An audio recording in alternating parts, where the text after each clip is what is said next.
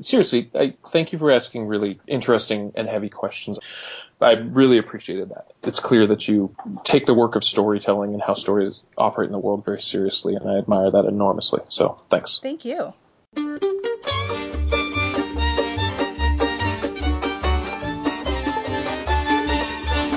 This is the Book of Life. I'm Heidi Rabinowitz.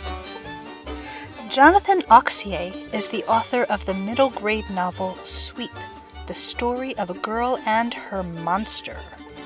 The book won the 2019 Sidney Taylor Book Award for Jewish Children's Literature, and it was a finalist for the National Jewish Book Award. Jonathan joined me by Skype from his home in Pittsburgh, and our wide-ranging conversation included mention of many resources, from writing workshops to board games. Look for links to the things we talked about at bookoflifepodcast.com.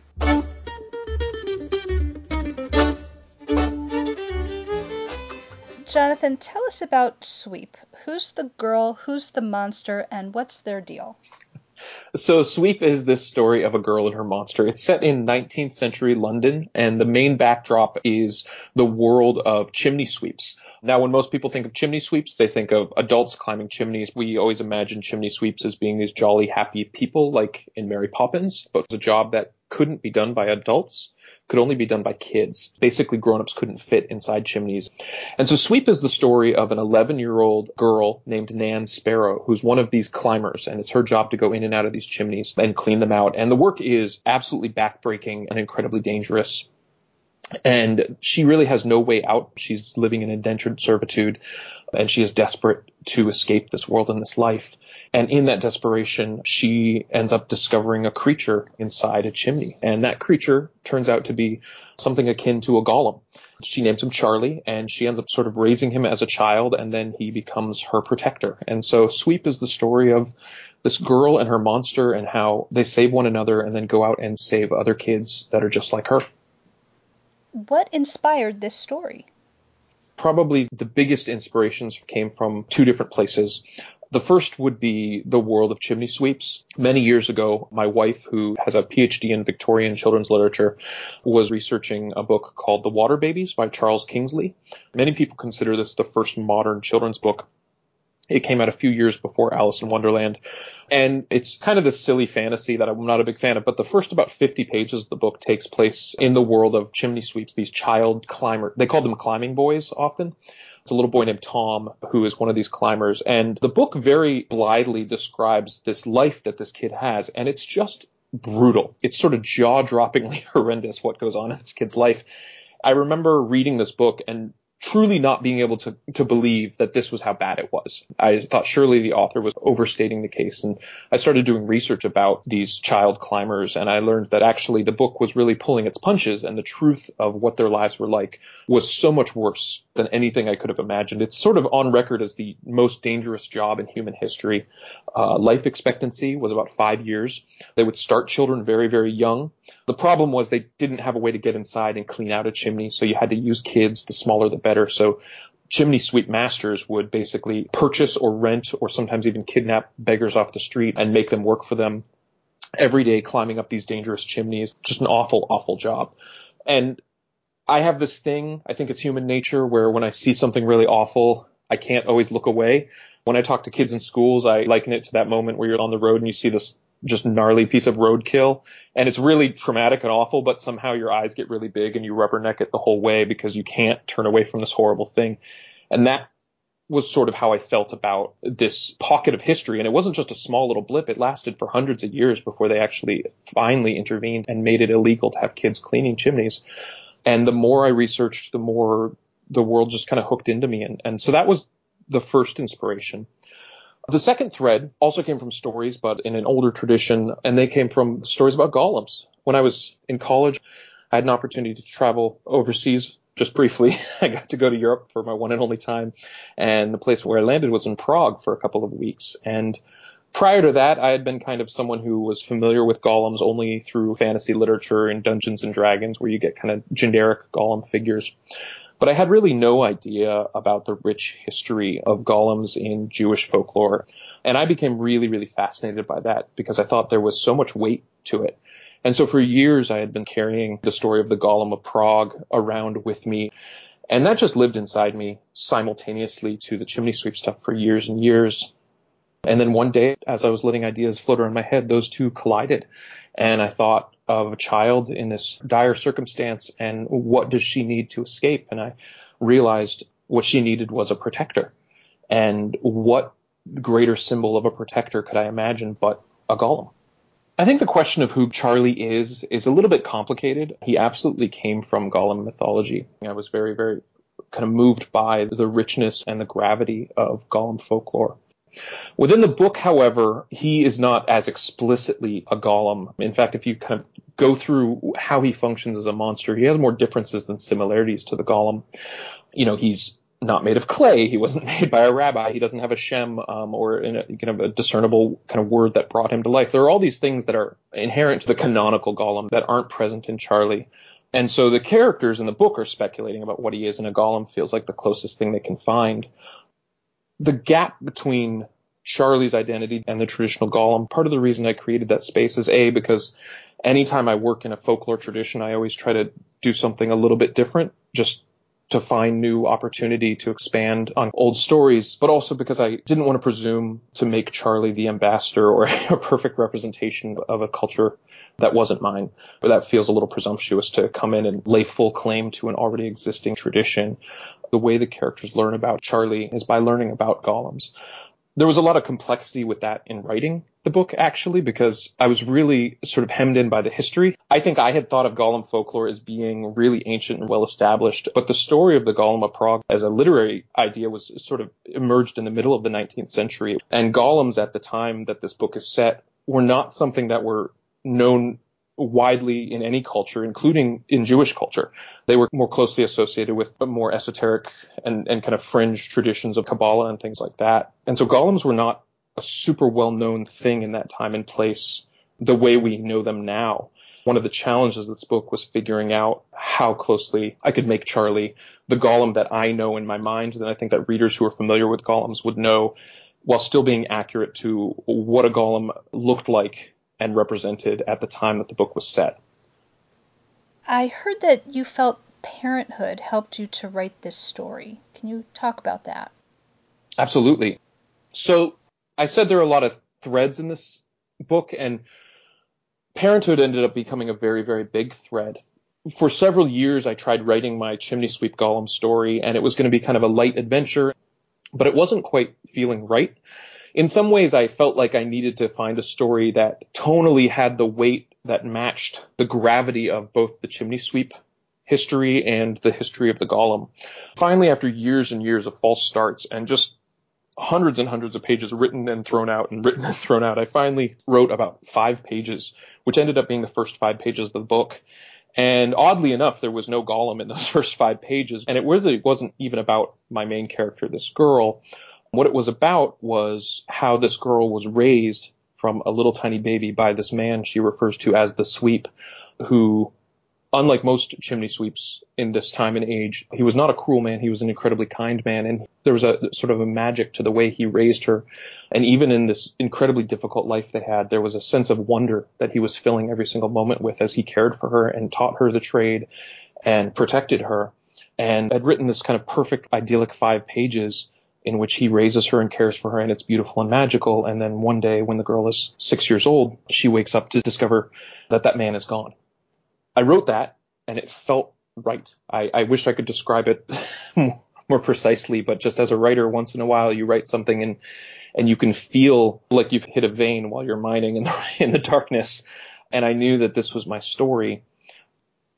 At its core, what I realized was going on in the story tied very closely to the idea of what it means to care for someone and also protect them. And then the bigger question of what would you do if it was your job to protect someone and you knew you wouldn't be there to do it? As it so happens, when I started this story, I was a young man in my 20s. I wasn't even married yet.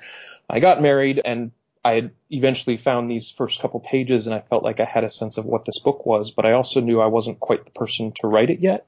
And so I put it in a drawer for several years because we were about to start a family, my wife and I knew I needed to sort of deepen as a human being to really understand what it means to care for someone. And so I ended up having a bunch of kids. and, and that ended up becoming incredibly valuable because I could really see firsthand what it was doing inside me and how having to care for someone, even when it was inconvenient or difficult, was changing me. And as I started doing that, I realized that Nan, my character, who, when the book really locks into place, is 11 years old, that she was going to be going through the same thing I was, because when she finds this creature, he's not fully grown. He's born like a little baby. And before he can be big enough to protect her and fulfill that purpose, he's first helpless and needs to be raised by her. And so I was able to channel a lot of those emotions in my own experience kind of into her journey, reconciling herself to this new role as the caretaker of this creature. In the story, Nan tells Charlie that he is not a monster. When he asks, he says, "Am I a monster?" Why did you use the word monster rather than golem in the subtitle? The question, first of all, of the subtitle is a tricky one, because that's always a question of how you're presenting the book to the world and how you're trying to include and create a book that brings in as many readers as possible. I think for me at some point, and I think this happens to a lot of writers, it's important to step back from what about a story is important to me as the storyteller and understand that the story itself has taken on its own life. As we've talked about, the Gollum tradition was so central to my discovery of the story that it felt really inherent. But when I took a step back, I could understand that Charlie didn't perfectly fit that mold, and it would have felt misleading to specifically identify him as a capital G Gollum. That's one piece of it. And then the other piece of it is there's a really strong thread in this book about monstrosity and what it means to be a monster. One of the discoveries I made while growing up, and people, I think Nan's age, 11, 12 years old, as they're learning more about the world, they start to learn that their understanding of what is a monster is going to change and grow and become more and more complex. I think at the beginning of this story, Nan senses that a big, ugly creature like Charlie is a little bit monstrous. And if someone were to see Charlie stomping down the street, it would be terrifying to them. But as we start to see the dimension of some of the other characters in the story, including characters who are very well groomed and have a nice smile, and we see the monstrosity of what they're doing, we get a different understanding of what it means to be a monster. And so to me, that just felt like very fertile and kind of universal ground to explore who Charlie was in a world that had multiple depictions of both monstrosity and evil and goodness. It reminds me of Frankenstein, where you're never quite sure, is Dr. Frankenstein the monster? Is the creature the monster? So sort of echoes of that same conundrum. Absolutely. I noticed that in some interviews about Sweep, you don't mention the Jewish aspects of the book. So talk about the Jewish content and how Judaism fits into the story. And do you feel like you could have told the same story without referencing Judaism? Oh, boy, that's a terrific question. So first of all, in terms of why I do or do not talk about it at certain times, Sweep is probably the most sweeping book I'll ever write, because it covers so many different pretty serious topics. It's child labor and industrialization and poverty and a tiny bit of feminism and religion and magic monsters and chimney sweeps, and above all, that element we talked about of kind of what it means to be a parent possibly losing a child. And all this to say that sometimes when I'm asked to talk about the book, I'm asked sometimes to focus on a specific idea. And generally speaking, the plight of the chimney climbers, which is sort of news and kind of novel to a lot of people and central to the premise of the book, that seems to be the one that people ask about a lot. That being said, when I'm in control of the conversation, I do talk about golems quite a bit. My school visits, which I do all over the country, are really about sharing the books that inspired my own stories. I'm a big fan of talking about what I read to get me to a story, because I want people to read those other things. And so that includes a conversation not only about golems, but also, the culture and legacy of anti-Semitism, which was kind of woven into the backdrop of this story. And that's important for me to talk about, because unlike some elements of the book, anti-Semitism is not ancient history. It's still here. It's still horrifying. I live in Pittsburgh. We're very aware of this right now. As terms of the larger question of how Judaism fits into the story, I struggle to give a concise answer, primarily because I'm not Jewish, and I would never presume to make myself the spokesperson for a tradition that I'm not part of. But I can tell you the way it influenced me in finding the story. Originally, I tried doing versions that were using a much more generic golem-like creature, those stories ended up just not working. They would just felt a little slight. Every time I kept coming back to specifically Rabbi Lowe's Golem, the Golem of Prague, and every time I came back to it, there was just such a profound undercurrent of sadness that I really couldn't escape, and it really kind of got its hooks into me. And for me, that tradition and that specific story, which has many iterations and variations, but they all have a similar theme, which is that even when the Jews in the ghetto in Prague ended up having a happy ending for themselves, being protected by the Golem's own life is kind of tragic in that once that purpose is fulfilled, he either goes mad or he resists having his life taken from him again. And there's always a sad ending for the Golem, even though there's a happy ending for the community.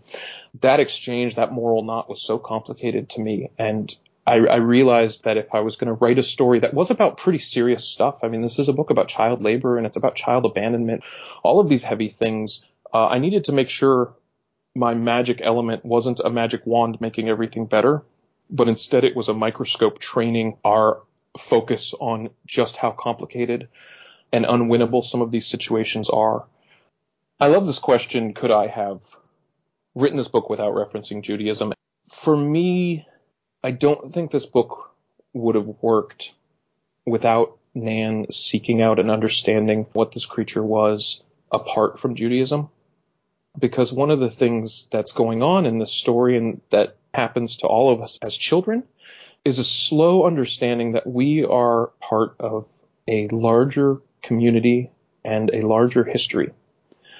And that there's no such thing as a purely individual struggle. And in learning about golems as she does throughout the story, her education in that history becomes probably the most central thing to her growth as a character, because she's someone who's very cut off. She's got a lot of trauma and pain. And in the beginning of the book, she's constantly rejecting opportunities to care for other people. She really has this lone survivor mentality of she's just taking care of herself and keeping her head down and not helping anyone. And her trajectory over the course of the story is not to become some kind of leader of a rebellion or anything like that, but to also not hide from just how awful the situation is, not just for her, but other countless thousands of other kids that were just like her, and stepping into the larger movement for justice.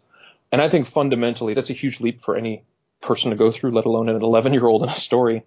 Or one of the most fundamental things that gets her there is this broadening of her understanding of her place in the world and just how systemic and ongoing a history of oppression is.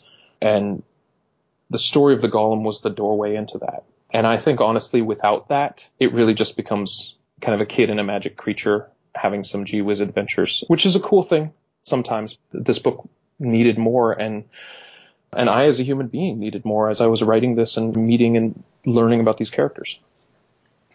I want to warn listeners that this question contains spoilers, but here we go.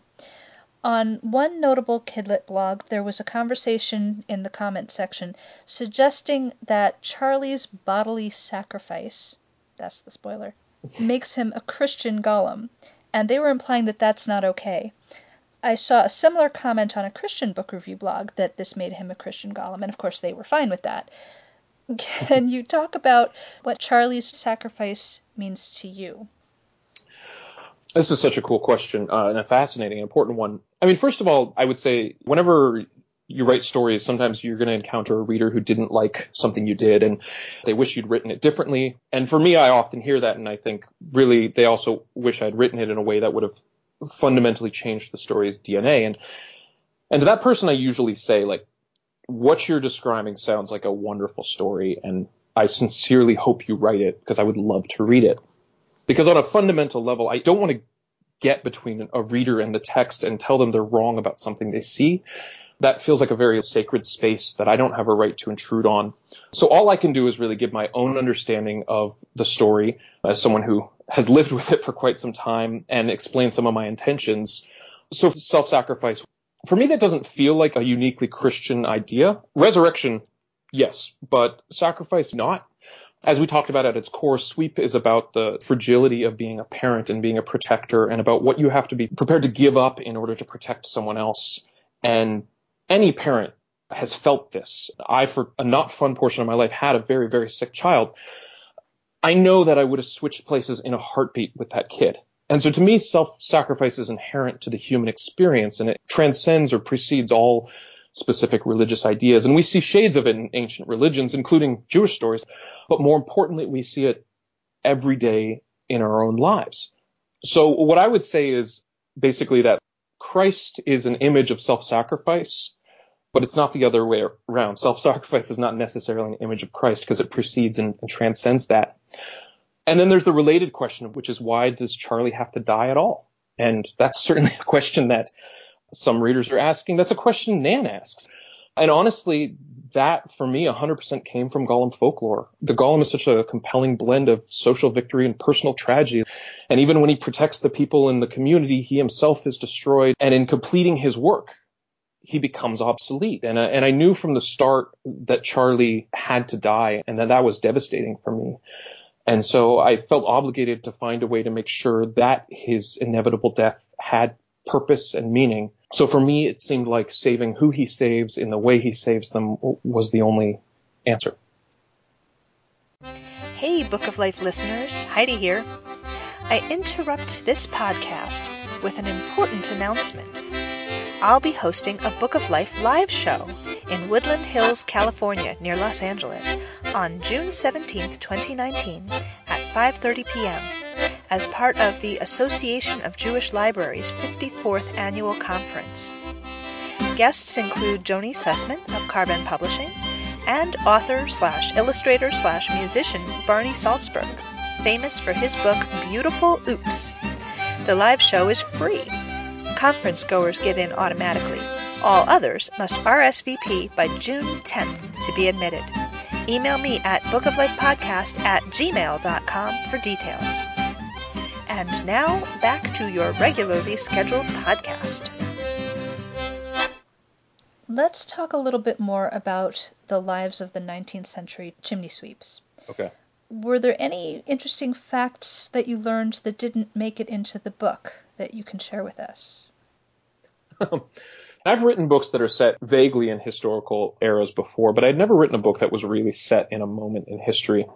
And the research was really overwhelming because you can't have a character cross the street without learning what that street's made of and what their shoes are made of. Fun, weird fact, fancy streets in Victorian London were paved in wood because it was super quiet underneath the carriages. So the research about chimney sweeps, there were so many pivotal and important texts that brought this stuff to light. Something a lot of people overlook, and I certainly did for years reading a book like Oliver Twist. When Oliver is about to be kicked out of the workhouse, and that's a kid who had a pretty terrible life, he's about to be kicked out of the workhouse, and they're willing to sell him to whoever will take him. And in that book, there's a 2-page scene that Dickens writes where a chimney sweep comes by and notices that Oliver's small and offers to buy him.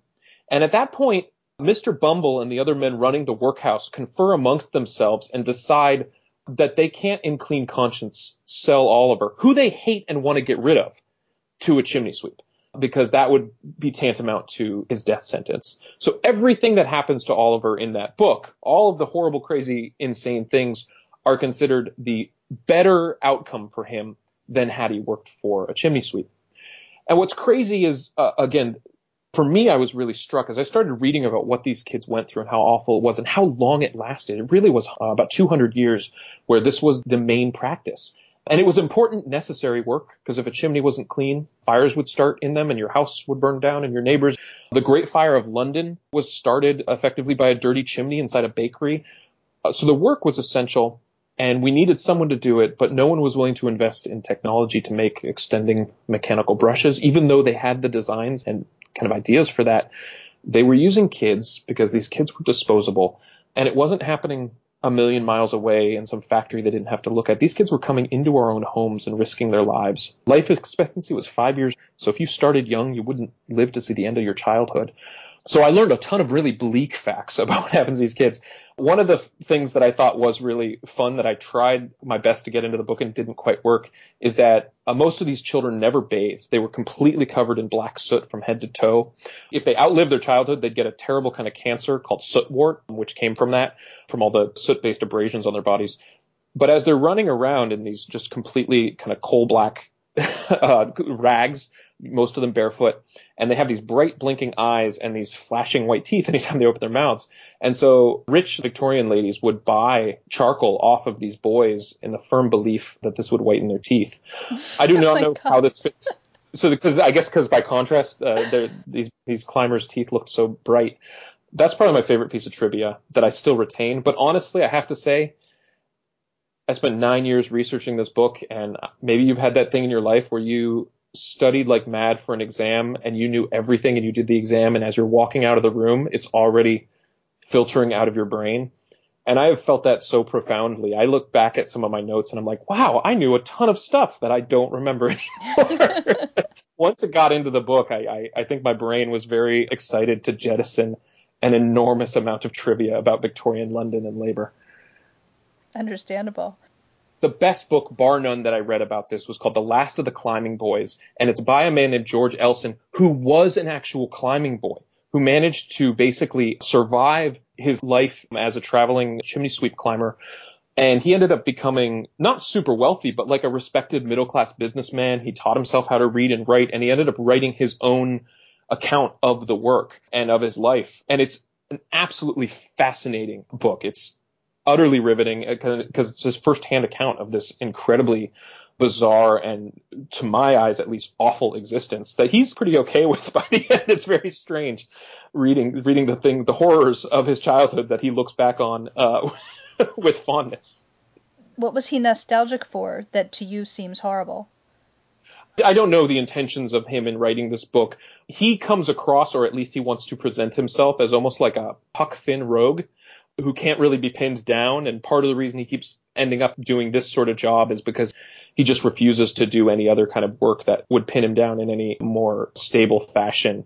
So he keeps on running away from home. Now, I'm reading it and I'm also seeing how casually he's talking about just the horrible abuses that are being heaped on him by family and by people he works for. And, he'll be like, well, I got beaten for 6 weeks and then I had enough and I moved on up the road. And like, he says it like it's nothing, and I'm reading it with my jaw on the floor. It's just a bizarre and fascinating document, and it truly is one of a kind because he was really one of the last people who ever had this job before the Chimney Sweepers Act finally took place in 1875. You're mentioning the Chimney Sweepers Act of 1875, so talk about May Day and the Chimney Sweeps holiday, mm-hmm. and how that history fits in with the activism that takes place in the story and with the real-life activism of the 1875 change in the laws.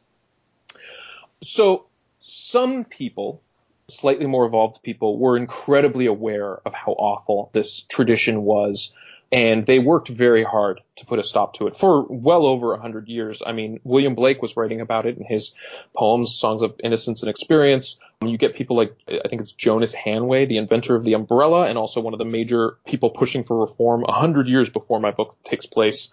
Lady Montagu was a major figure in trying to reform this, and it never worked. They would pass little laws that were just being ignored over and over again.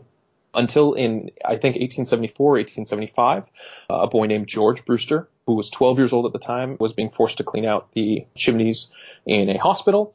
He got stuck inside them, and part of the chimney collapsed on him. When the soot builds up inside these chimneys, sometimes they build up in these giant hard sheets, and if you're not careful when you're prying it loose, it'll kind of avalanche onto you. And so he basically just was buried underneath the soot he was climbing, and they had to pull apart the chimney stack, and they brought him to a hospital, and he died shortly after. And it was very, very public, and for some reason, finally, public outcry broke through, and people decided enough was enough. I don't know why it was this boy's life, because this was really happening all the time to these kids, but for some reason, this was the one that is sort of the last straw. And that led to Lord Shaftesbury, who had spent his whole career trying to implement change, partnering with groups called friendly societies. Most of them were made up of women in the aristocracy who were socially minded, and they ended up creating the 1875 Chimney Sweepers Act, which finally stuck and outlawed the use of children. In the book Sweep, I have a character who has a death that's a little bit similar to that as sort of a trigger for change.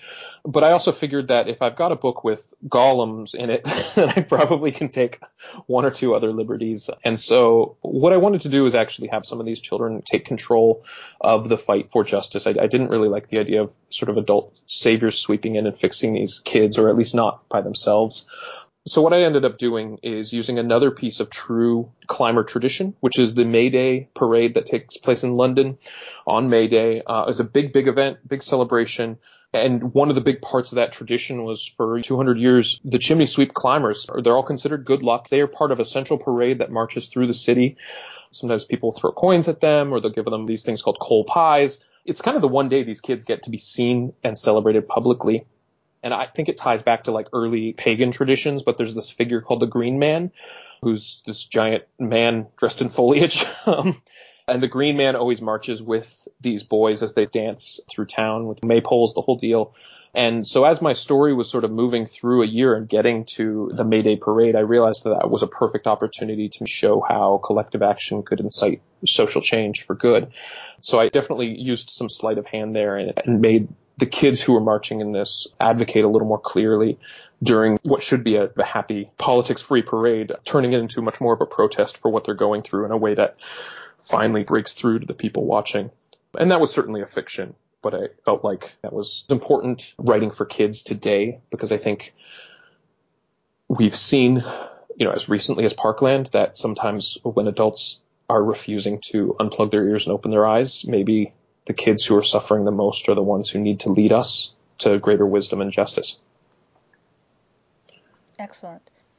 So after the Act of 1875, where children were no longer being sent up the chimneys, how did the chimneys get clean and prevent fires from breaking out? What did they switch to? Because that seems like just like a very sudden change in practices. Well, this is a crazy thing. There was actually a man, I believe his name was George Glass, in 1825, so 50 years before this, there was a contest put out by one of these friendly societies with a decent cash prize to design a mechanical brush. These chimneys were very small. Just for context, these chimneys averaged about 9 inches square, which is the same surface area as like a sheet of paper, and they were covered in soot and grime. The edges were sharp. A chimney could stay on fire for up to 3 days after the fire below had been extinguished. So kids would find themselves in burning chimneys. They get stuck there. They'd suffocate. It was awful. Putting a brush up there, what they would call a mechanical brush, but really it's sort of like what we're used to from Mary Poppins with the extending reeds. And it's sort of retractable at the end. That was invented as early as the 1820s, and people didn't want it. I would love to say it was like all greedy industrialists or something, but it was also, frankly, a lot of it was the women running houses. They thought kids did a better job, and they didn't want to pay for this contraption that they didn't think was quite as thorough. They thought there was nothing like the personal touch of a 4-year-old child's blistered hands to clean this. And so everyone sort of culturally as a society just plugged their ears and ignored that as an opportunity. But when the law came into place, I think these brushes just took over pretty readily and kind of changed everything. And I should say that this wasn't just about chimneys. These kids were the worst of the worst in terms of labor in the history of the industrialized world, really. And they were sort of a bellwether for other social change. All of the labor reform we had around child labor came after this particular act. And so this was the thing that really started transforming our understanding of how we need to treat children and how we need to give them space and kind of protect them in childhood. And in some ways, that's incredibly humbling, because I really believe that if these kids hadn't suffered the way they did, as awful as it is, I think what they went through was a sacrifice that made all of our lives and the lives of countless millions of other people better. Wow. What message do you hope readers will take away with them from reading Sweep? So Sweep is not the most subtle book, I will say. I find when I'm writing a book, I often end up stumbling upon like a single sentence that could fit on a bumper sticker.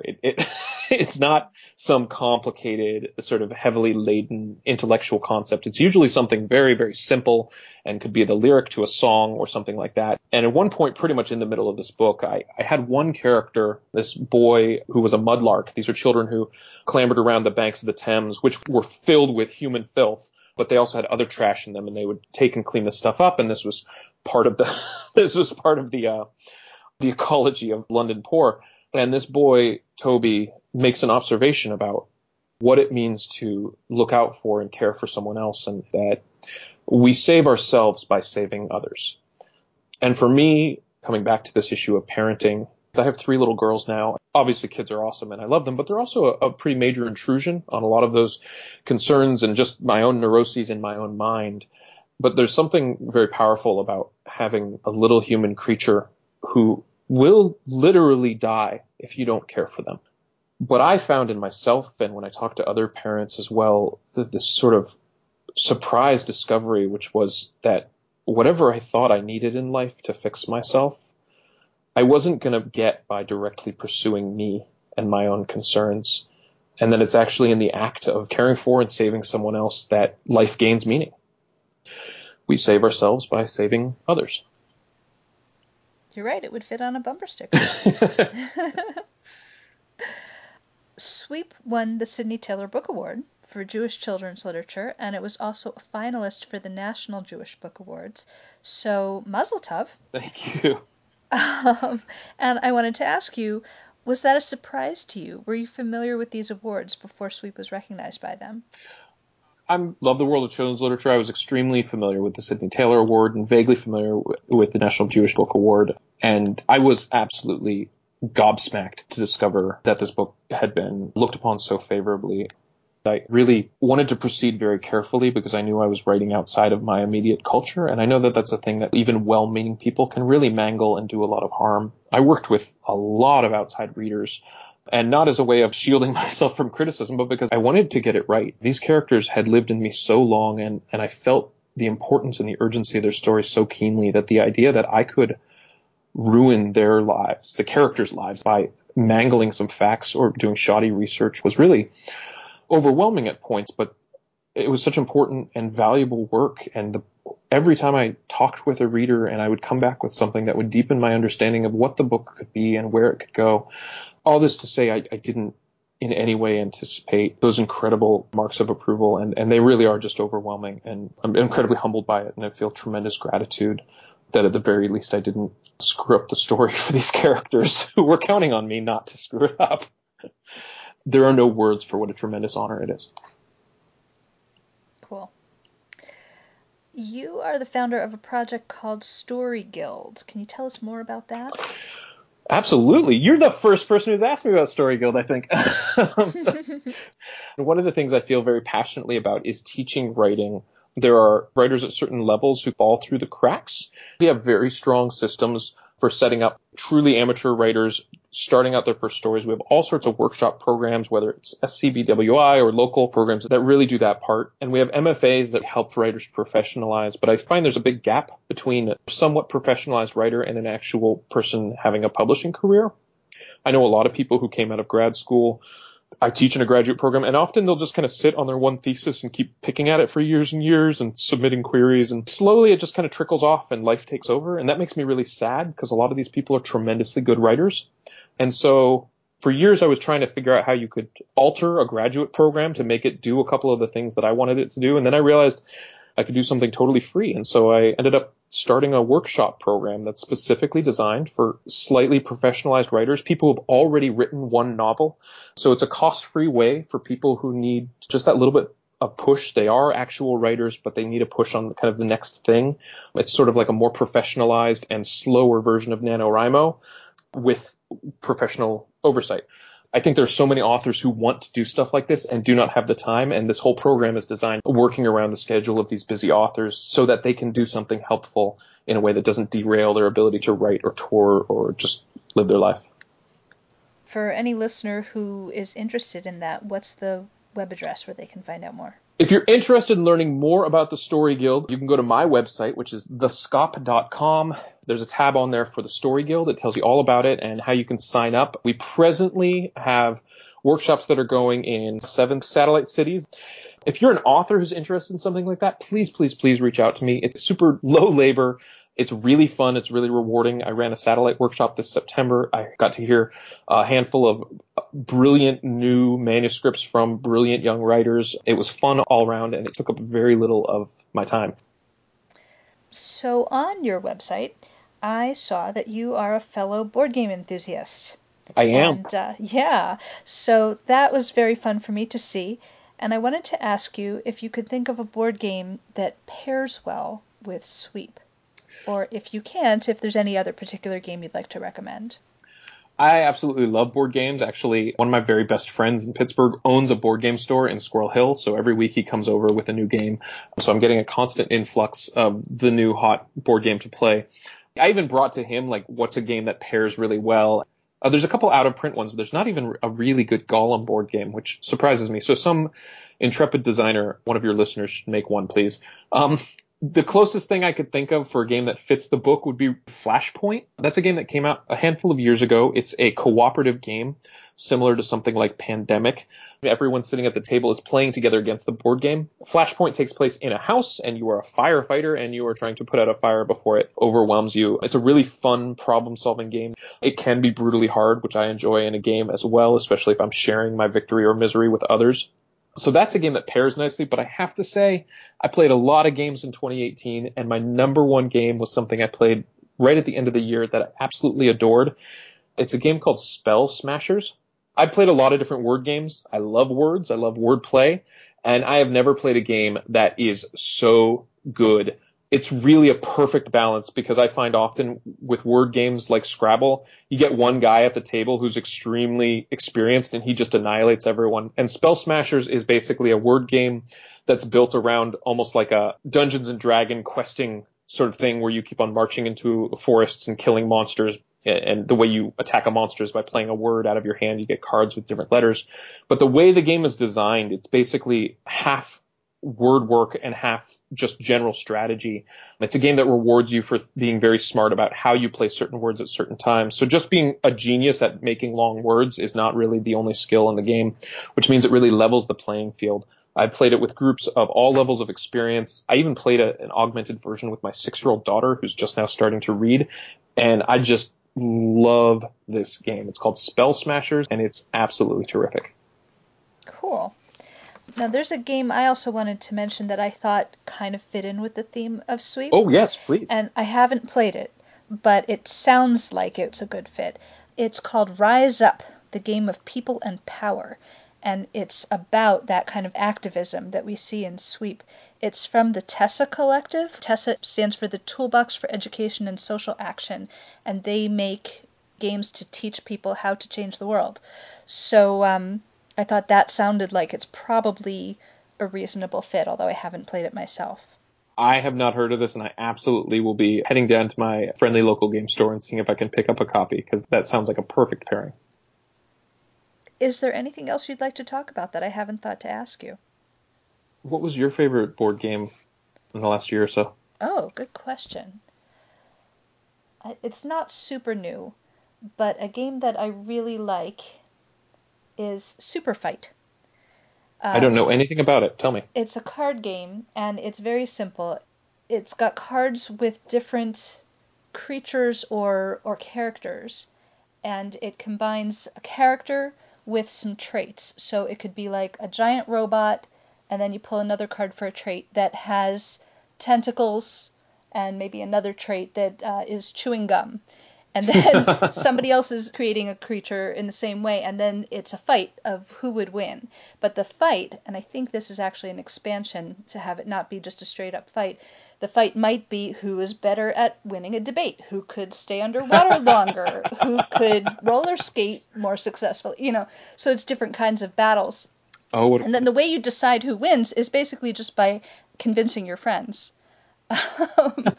So it's very subjective, but if you have an imaginative group of people, you can have some really fun conversations based on this game. Oh, how cool. Well, I will definitely keep my eyes peeled for that, because that sounds totally delightful. Super Fight. Fantastic. Thank you. Sure. In the spirit of Nan's activism in the story, let's talk about Tikkun Olam, which means healing the world. What action would you like to invite listeners to take to help make the world a better place? I love this question. And I love that you run a podcast where you ask a question like this.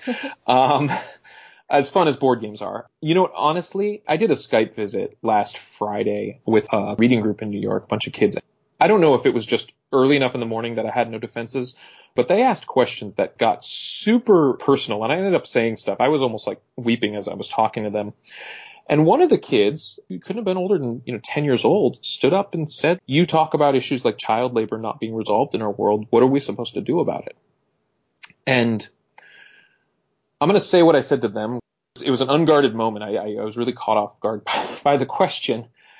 But what I say is what I, at the most fundamental level, believe, which is there is so much ugliness and so much pain and so much corruption and so much systemic violence and prejudice and destruction in this world.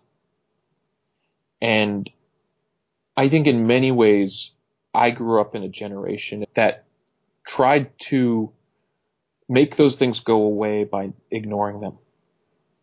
If we pretend we don't see the problem, then the problem doesn't exist. And that has been a terrible practice. Just because something makes us feel uncomfortable doesn't make it go away. In fact, sometimes it makes it get much, much worse.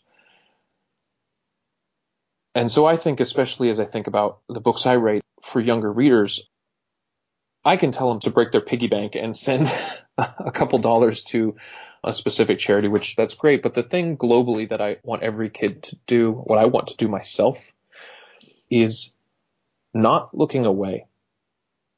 I think it's absolutely essential that we are, with clear, unblinking eyes, bearing witness to what's going on in the world. Not pretending that our clothes didn't come from companies who have factories in places where children are being used to make those clothes, or adults are being used to make those clothes and not being given a subsistence level wage. Not ignoring that just because it's not in front of us. I think it's our job first to see and bear witness to what's going on. Because the way evil spreads and the way evil grows and the way evil gains influence is by being invisible.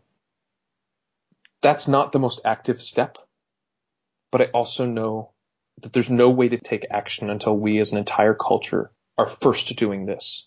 First really, really seeing things and reckoning with what's happening in the world around us and how we may or may not be complicit in what's happening. Jonathan Auxier, thanks so much for speaking with us. Thank you so much for having me. Hi, my name is Craig Taubman, and I am honored to be on the Book of Life, and I dedicate this next episode to Aria, who said, Aria, right? Aria, who said the world would be a better place if everybody just stopped littering. So let's do it, Aria, okay?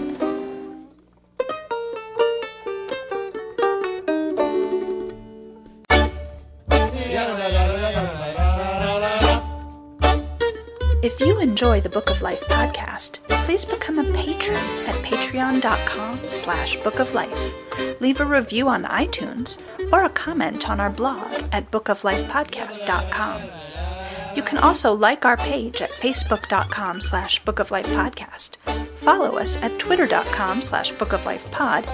Email us at bookoflifepodcast@gmail.com or leave us a voicemail at 561-206-2473. The Book of Life is a podcast service of the Feldman Library at Congregation B'nai Israel in Boca Raton, Florida at cbiboca.org and is supported in part by the Association of Jewish Libraries at jewishlibraries.org. Our background music is provided by the Freilach Makers Klezmer String Band. Thanks for listening and happy reading.